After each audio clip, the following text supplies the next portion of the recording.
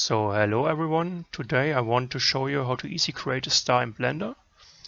For this we open Blender, go into the third person view and create a circle by pressing Shift A, select mesh, select circle. For the star we only need 10 vertices. For this you can go on the left side and set vertices to 10.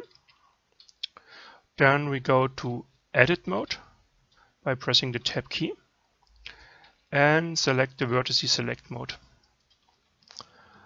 Then we select every second vertical. So after selecting it, press S for scale and drag the selected points to the mid. Okay. Now you see it's the star shape. Now we select all vertices by pressing A. Then press F for create a face. And press the E key for extrude the whole selection.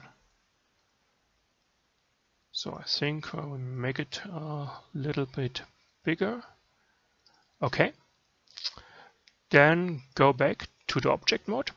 Now you have a basic star. I think it's really nice now, but for more realistic we need the bevel modifier. Okay, that looks awful, but I want to create a little bit round edges, so we set the width method to width. At 8-9 segments and scale down the width value down. So you see we have round edges which looks nicer than without round edges. So now we can add a material. So we select the star, go to the material tab, select new, and I prefer a glossy material with my favorite color green, a little bit darker,